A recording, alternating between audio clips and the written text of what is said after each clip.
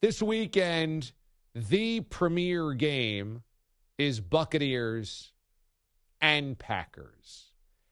And while the Packers have been somewhat underwhelming over the course of the first 2 weeks of the season, certainly opening week against the Minnesota Vikings, with these two quarterbacks matching wits, perhaps for the final time ever, it's clearly going to lead the show and lead the day, all of the shows on Monday morning. It's the America's Game of the Week on Fox, with a late kick on Fox. Your Sunday night game's kind of an game. It's Niners-Broncos. Your Monday nighter's another game. It's Cooper Rush versus the Giants.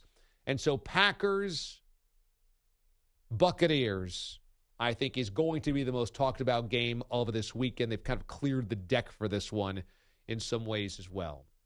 And I'm not convinced this is the last time these two teams will match up. I mean, both these squads, the Packers and the Buccaneers, are playoff caliber teams. I think we'll see both of them in January. And in the NFC, I think there's limited great teams. Now, both these squads, you could argue, are flawed, but I think there's a good shot we could see them in a divisional round coming up here in January. And there's a part of me that just believes that Brady's final swan song doesn't go out with a blip or a whimper, that there's a couple of really massive matchups and for all the marbles type of games before he steps foot into civilian land. I just got a feeling that's the way this thing is going to shape up in January. And certainly Rodgers of the Packers have kind of been his whipping boy at times since he's been in New England and then now with the Buccaneers. Because for all of those years that Brady was getting to the Super Bowl, Rodgers wasn't.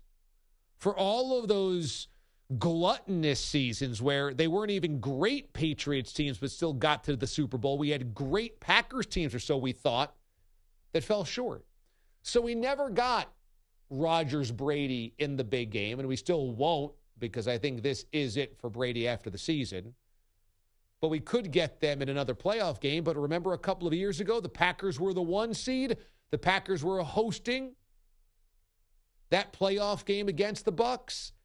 And when push came to shove at the end of that game, it was Rodgers who couldn't make a throw, didn't make a throw, and then Kevin Stefanski didn't trust him to make another throw and gave the ball back, and that was all she wrote.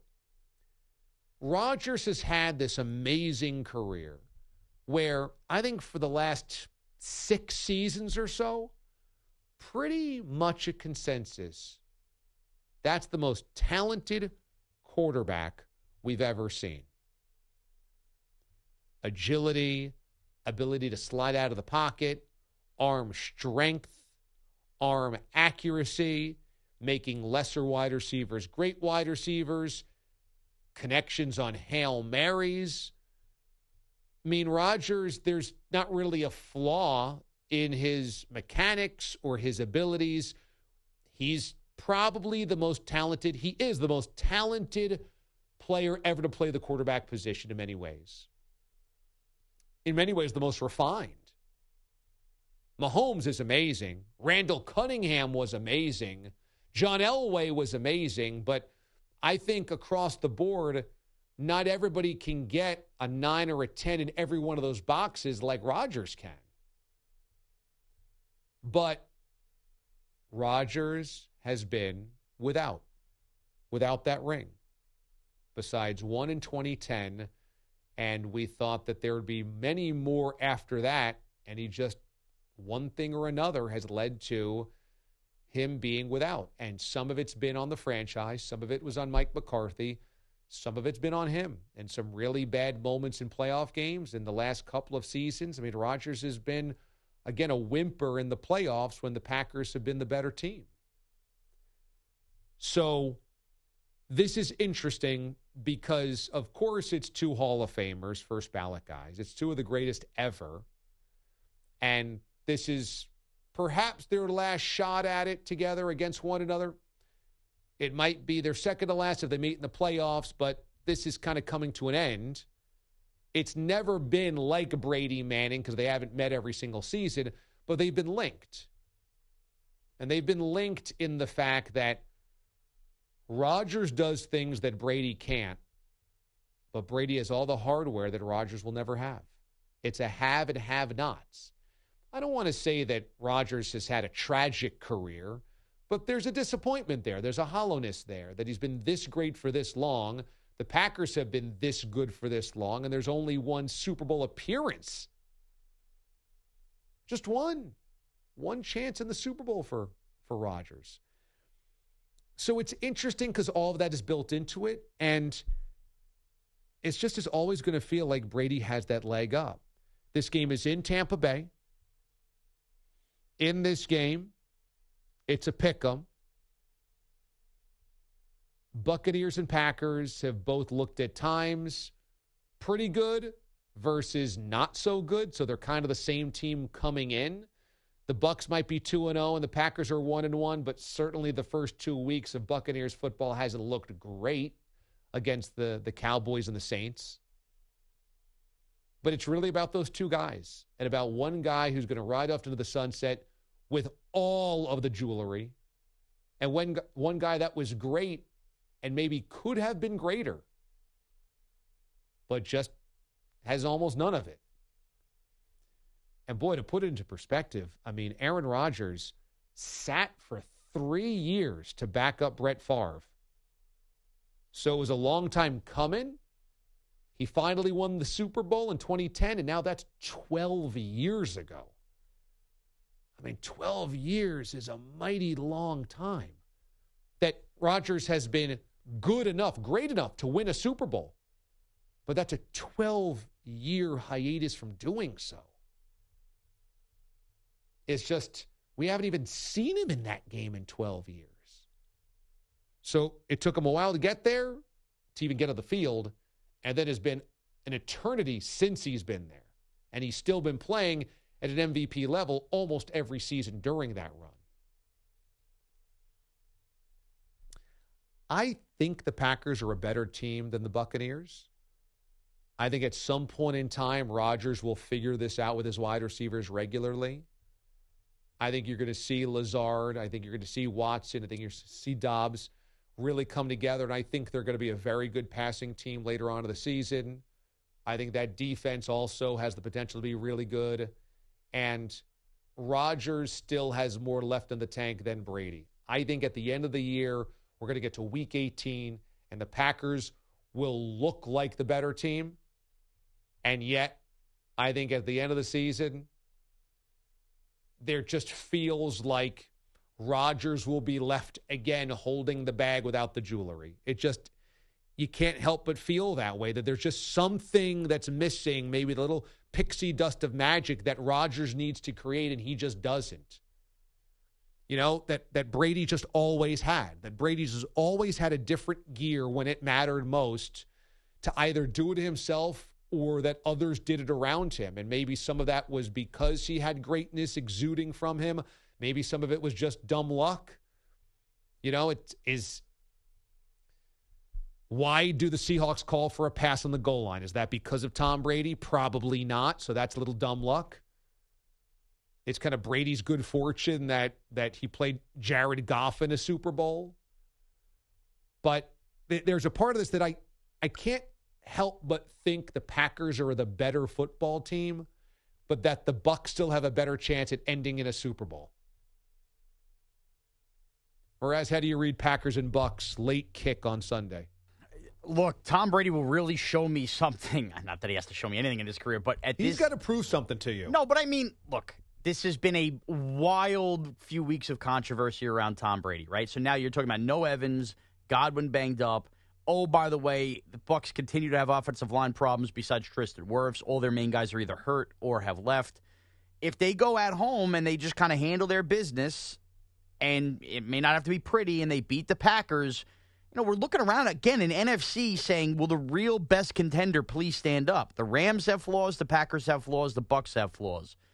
I mean, if the Bucs win this game, it just is going to kind of feel like we're setting the tables here with the wild card of it all being the Philadelphia Eagles of, geez, this could just be an easy path for Tom Brady and them to get to the Super Bowl. On the flip side, I actually lean Packers in this game, and talking about all your stuff you just mentioned with Rodgers and everything that I've just talked about the NFC, I kind of feel like this is an excuseless season for Aaron Rodgers. And it starts right here.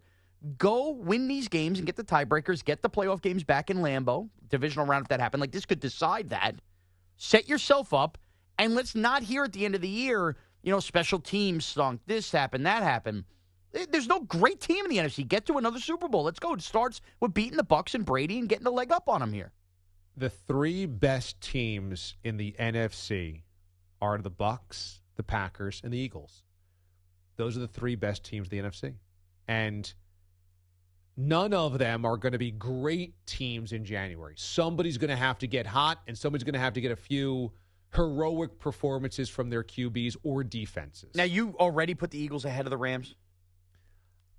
I do. I think the Rams are permanently flawed this season. I said it coming into the year. I have not seen anything in the first 2 weeks that makes me believe that they can be great this season.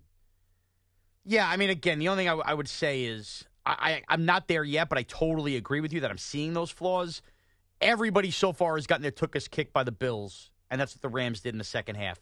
They did collapse and make a couple plays down the stretch versus Atlanta, and a better team beat them. They got sloppy against Atlanta. But they were really up huge in that game, and they took their foot off the gas.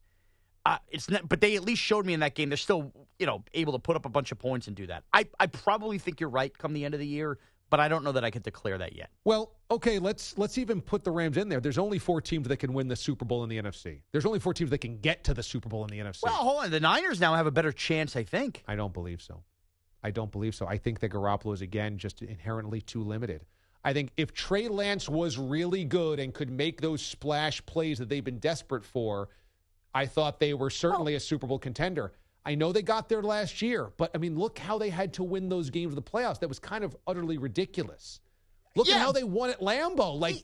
Jimmy Garoppolo threw 6 passes. I don't think Jimmy Garoppolo could win the Super Bowl. I can't sit here and say he can't get to the Super Bowl with the Niners. He got to a Super Bowl 3 years ago with the Niners. And this NFC is more inherently flawed than that NFC. That's true. That's true. I'm not saying I'm picking them, but you can't tell me they have no shot to get there. I think the Garoppolo thing is going to wear off. I really do. I think the Garoppolo thing by the second half of the season, we're going to start seeing are they really better? Are they really better off? I thought Lance was the solution for them because they've got a really good defense and a really good run game and a good play caller and Debo and Kittle. I just think you're inherently limited by Garoppolo. No, Lance gives him a higher ceiling to win a Super Bowl. But this NFC sucks, and in 2 of the last 3 years, they've made 2 NFC championship games and a Super Bowl with Garoppolo. Yeah, I can't sit here and say they can't get to one now. Maybe that's true. I know it's early. I think the Eagles have a look. Well, it makes me sick to my stomach. It's hard to disagree. It is very hard to disagree. Because they now have pieces on offense at every position. They have a run game they can rely on if needed. They have a quarterback now they can rely on if needed. And they have 2 or 3 wide receivers they can rely on if needed. Well, Devonta Smith and A.J. Brown are right up there with Waddle and Hill, for sure. Exactly. They just have a lot of different ways they can beat you. And in the NFC East, I don't think they're going to struggle to win the division. I know you love the Giants. I don't think they're going to struggle. I think they'll end up clinching that division with 2 or 3 games to play in the season. And I think they got to look. Yeah, I mean, look, the Eagles could win 12, 13 games. I think they'll win the division with the East. Giants will win 10 and get to a wild card. But, yeah, that's not really going to be competing with Philly. I get it. I don't think the Vikings are capable. I don't either. I'm done with the Vikings. I'm writing them off. I've had it. I got fooled. But that's it. The playoff games count as big spots. I can't do it anymore with the Vikings. I'll tell you the teams that I simply discount immediately, and I'm going to get, I'm sure, fury from some of our listeners. I discount the Cowboys for obvious reasons. I discount the Vikings because of Cousins specifically. I discount the Saints. I never believed that Dennis Allen was a great hire there. And I discount the Arizona Cardinals. I think what they did last week against the Raiders is just basically Kyler Murray playing street ball, which you just can't do over 17 games and then win playoff games regularly like that. those are teams that are in the conversation for the playoffs that I just completely discount of getting to a Super Bowl.